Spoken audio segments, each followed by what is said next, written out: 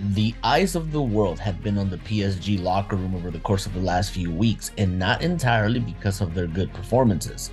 Kylian Mbappe and Neymar have been at odds, with Lionel Messi openly backing Ney during this whole process. The feud in the PSG locker room has reached a level of uncomfortable that no one could have ever imagined, even if they are still undefeated.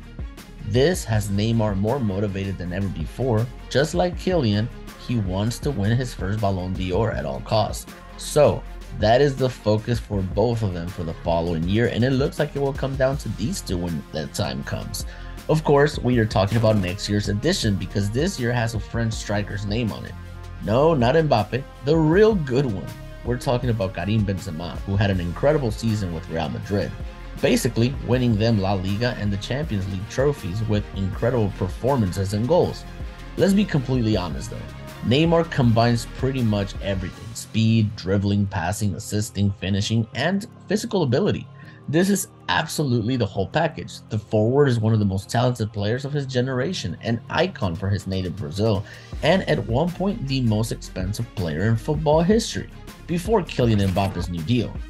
Now, the reason Donatello landed such a juicy deal is because he is that damn good as well. He is fast, strong, scores a ton, and has youth on his side.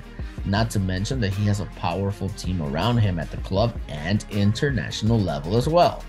The only thing that plays against him is the fact that Lionel Messi wants to help Neymar win the Ballon D'Or. So on the field, any chance Messi has to assist Ney, best believe he will do just that. To be fair, Mbappe has pushed him and has made comments that have angered La Pulga, simply put.